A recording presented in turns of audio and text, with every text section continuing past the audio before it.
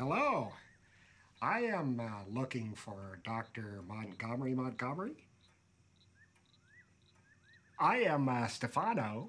I am an Italian man, and I am here to assist him in his research as best I can, as well as to facilitate and remain observatory. Count Olaf. Oh. Now, why would you say something like that? I have never met such a person as a Count Olaf, but if I had, I'm sure he would look and sound completely different. You're Olaf, and we're not letting you in.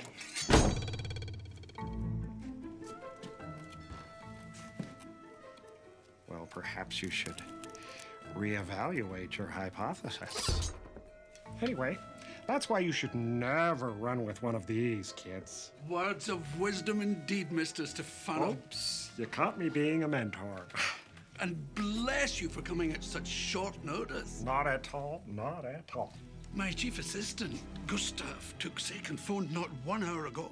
He'd give anything to be here right now. Thank goodness you were available. Well, I am a fan, if I may gush.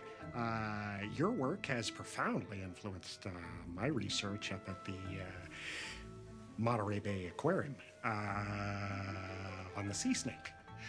It's a very volatile animal that I've been bitten 43,700 times, mostly on the face. A lot of this has been reconstructed, but I think they did one heck of a job, even though my mustache is a tad askew. I wonder if I could get the kids to help me in with my bags. My left side is somewhat neurologically challenged. But of course, children. Uncle Monty. Please, let us not be rude to our guest. Now go on. What's he up to? I don't know. There is no good moment, of course, for a notorious villain to arrive. But the timing of Olaf's reappearance, just when Dr. Montgomery's secret could be revealed to the children, was almost more than Klaus could bear. Violet, listen to me. Monty's spyglass. I saw the exact same one in Dad's desk. Klaus, it's just a coincidence. Violet, no. Everything happens for a reason. Now, the children will be helping us extensively with the research in Peru. Do you have any experience with children? Children are strange and foreign to me. I never really was one. I know that they are an important part of the ecosystem. He's never gonna let us alone with Monty. We've got to get a message to him. Leave that to me. I was feeding the Moray, and of course, I got cocky, and that's all it takes. That's all it takes is one time. Just once.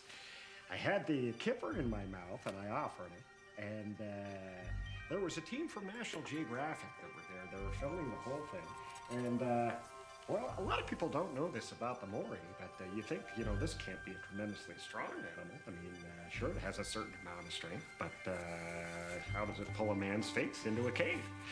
Anyway, long story short, the bends, a reconstructive surgery, but yes, from my understanding, Peru is a wonderful place. The beaches, the people, the relaxed guardianship laws.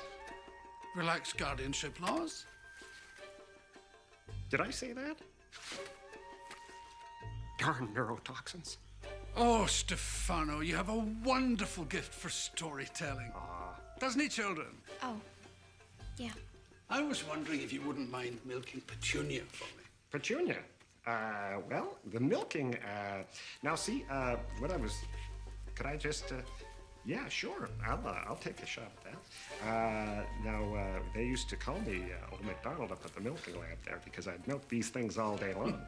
But the little udders are hard to locate. Well, anyway, why don't you take that and go ahead and start the party without me, and I'm not sure I brought my milking gear. I'll take a gander.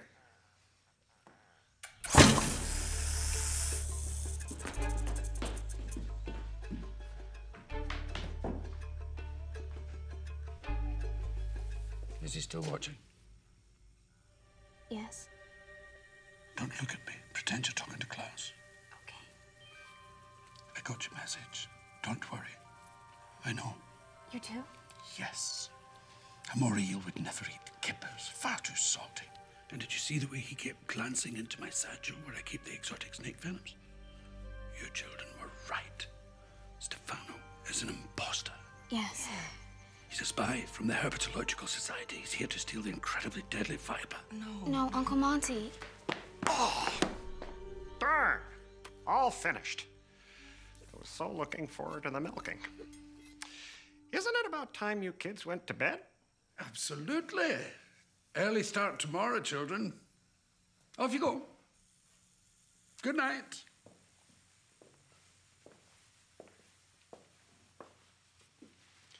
Oh, and if you kids should get restless during the night, I'm right down the hall, and I'm a very light sleeper. In fact, I hardly sleep at all.